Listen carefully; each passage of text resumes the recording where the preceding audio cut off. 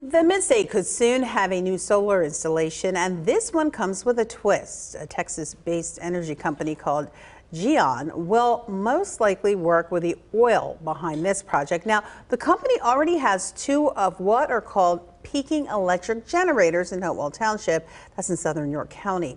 They feed the power grid on days like today when demand is high. Township leaders will vote on whether to let the company build solar panels and batteries to store power on an existing power production site along Route 581 in between Shrewsbury and Stewartstown.